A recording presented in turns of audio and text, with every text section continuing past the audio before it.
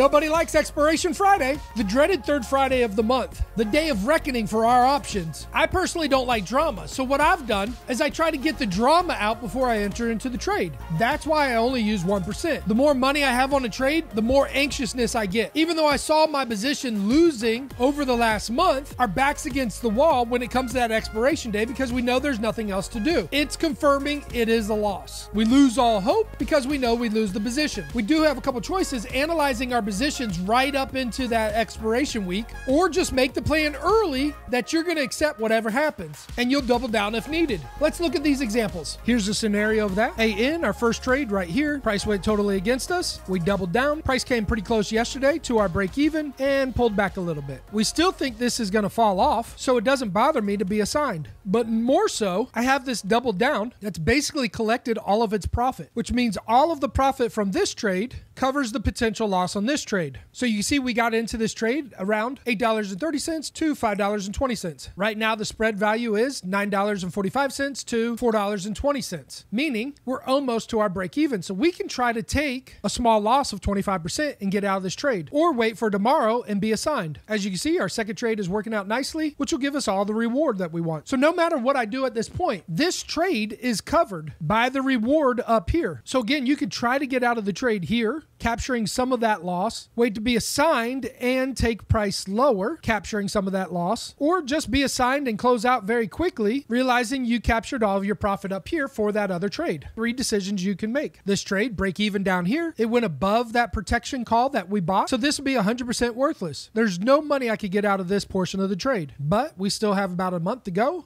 on this trade right here. With a break even right here, we think we have no problem closing this out for a double profit to cover the losses that we had here. Same kind of scenario. Here's our break even. Price came right down to it and then shot up. Well, it shot up past our higher protective calls, so there's nothing we can do about this side of the trade. But we still have another month to go on this trade up here, so we're going to wait. And hopefully that one will make up for this loss. BHVN, we got in right here. Price went totally against us. We got in again. Double down. Here's our break even, which was doing great until it wasn't. If I were to get assigned right here, wouldn't bother me because we broke the channel. Old support makes new resistance, and I would hold those stock shares until price went lower, making back my profit on this trade here. If you weren't assigned here, and if this trade closed out for 100% loss, it's okay because I doubled down up here. I got plenty of time, and I can ride this all the way out. And again, entered here, went higher, double down. And what do we have here? Head and shoulders pattern. What happens on a head and shoulders pattern? Range box duplication goes down. So even if you were assigned the shares right here on Monday, wouldn't you assume that price would start selling off again next week, bringing you down to the lower strike price that you sold those shares at, turning this trade from a loss into a win? And how great would that be? Have a win here and then a double down win here. Here's one of those tricky ones. Got into the trade here. Our break even is right here. High probability being under our protective call and above the break even, this will be assigned. This could be a worry because if we were to make a head and shoulders pattern, it could take a couple days before going back down. So being so close to break even, maybe take a small loss of 50% because you know this double down's already working. Here we are again, got in here. Price kept going higher. We got our double down. As you can see, we're a little bit above our break even and under our protective call. So this will probably be assigned. You could try to get out for a loss, keeping it around 50%, saving 40 to 50% of your money on this trade, which would be 0.5% since you only used 1%. Maybe this becomes a full loss, which should be okay with you because you have a double down up here. Or you get assigned right here, and as price falls off down to the lower strike price, the position that you sold, and that's why you're signed shorted shares of stocks, you collect back that money. That turns this into a winning trade and gives you the full amount of your double down. TTD up against resistance.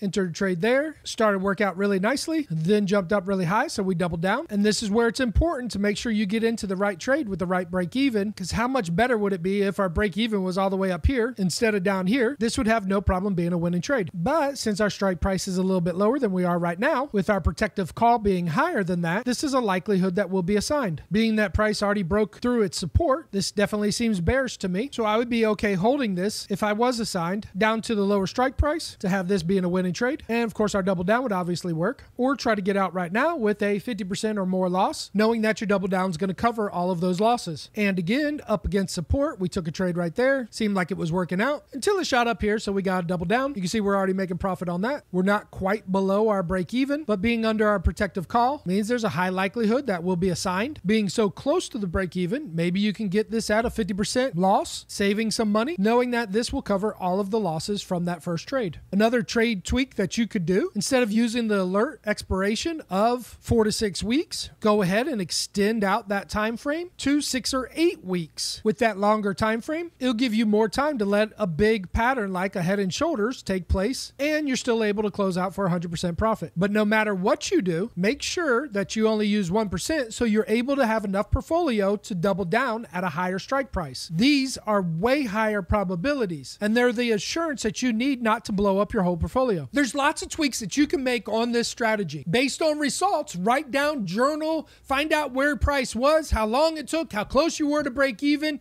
and start analyzing these things to see, do you need to put down more time on the options? Do you need to make sure that you're only using 1%? Or make sure that you always have enough capital to be able to put down a double down trade. There's 1,000 different things you have to check off and figure out. In everybody's mind, everybody's portfolio, everybody's understanding is a little bit different. There's not this absolute perfect place to get in, not the perfect place to get out. Based on results, we have this thing called statistics. And so statistically, every adjustment that we make, we have to figure out what benefit we got out of that or what harm we got out of that. If we put down too much money on each trade, now you can't do a double down. And so anxiously, when you lose, it is too much for you. So then we have to tweak that. Only use 1% per trade. Make sure you have enough capital to double down, or only take the double down trades. You can make as much money as you want. You just have to make sure you tweak your system accordingly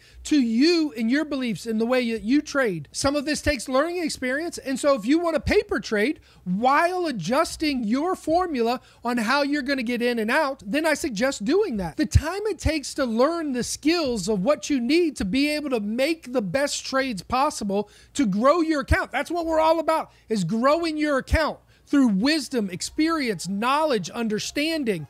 And there's so many different things to learn. Are we truly learning when we're thinking about the losses and all the emotion that's going with everything? Because we're losing money because we haven't learned all of these little tweaks and adjustments that are needed for our own personal portfolio. Give yourself some time to be wrong. I highly recommend that everybody be assigned on accident or on purpose. I showed an example of one of my trades in the assignment video where I was up 20%, and I could have taken that profit off of the table. But instead, I allowed myself to be assigned, and come Monday, I was down 20%. But that's 20% of 1% of my whole portfolio. Keep learning. You're going to get 80% of the concept of this trading idea. But that last 20% is going to take time and experience, allowing yourself to grow in revelation after understanding what happens, how it happens. Sometimes it's a little hard to explain. It's something you have to go through.